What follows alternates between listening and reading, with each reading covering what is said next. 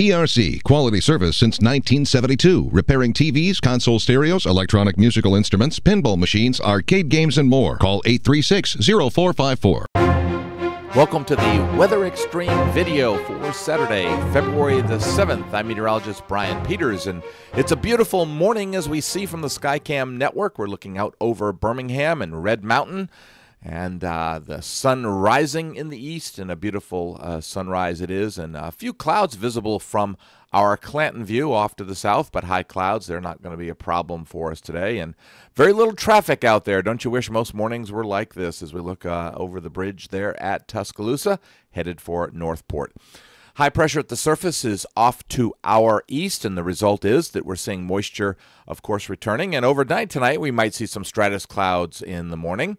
In the upper atmosphere, we're under a weak ridge, and we've got an interesting split flow. We've got the main flow across the U.S.-Canadian border, the northern tier of the United States and the Great Lakes, plus we've got that deep closed low just off the California coast, so a bit of an interesting split flow pattern. Temperatures very mild this morning across much of the United States. As a matter of fact, you have to get to the extreme northeast or the extreme northern tier along the Canadian border to find freezing temperatures. Across central Alabama, very mild this morning.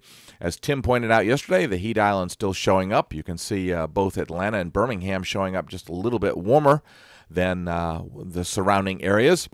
A little bit cooler in the eastern part of the state this morning with temperatures around freezing or slightly below. Actually, I guess maybe 30 would be a better description, but temperatures certainly very mild this morning. Not too many watches and warnings, and those over there in Arkansas and Texas are generally wind warnings and or high wind advisories, and then the main thrust of the watches and warnings out in the southern Rockies. QPF-wise, not a lot expected here in central Alabama.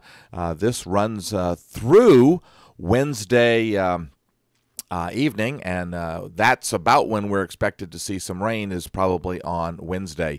Also, interestingly enough, we're being outlooked in the long range, the 4 to 8 day, for both day 4 and day 5.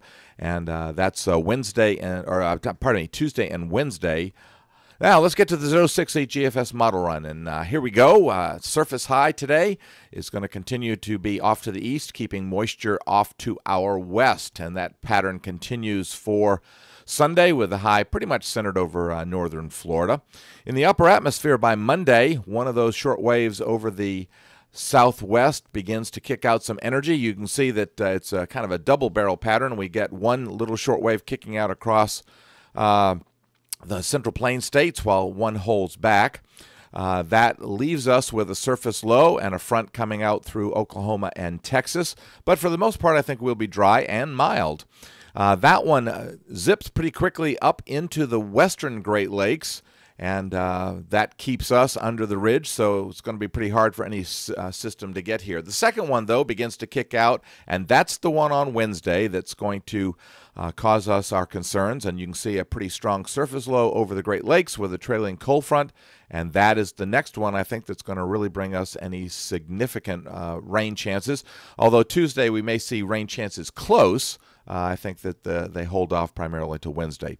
That upper trough goes into New England by Thursday, and of course that will dry us out significantly with a nice high settling in here, but cooler, but not especially cold.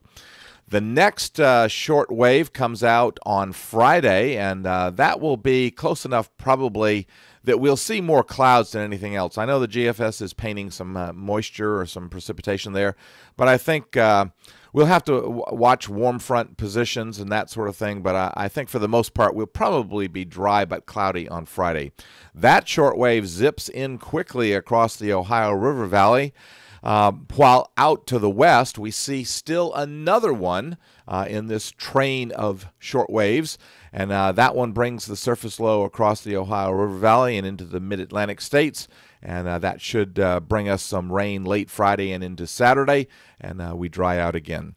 The fast flow goes by Tuesday, and we're getting into voodoo here, but by Tuesday we're still under a bit of a ridge, so that's a pretty fast flow.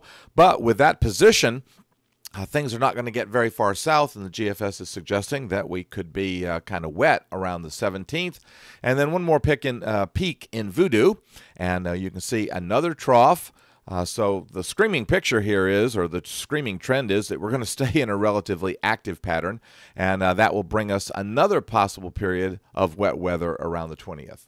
Well, thanks for tuning in to the Weather Extreme video.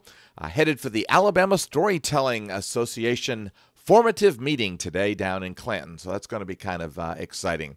Hope that you have a great weekend and certainly enjoy the beautiful sunshine and the mild temperatures. In the meantime, Godspeed.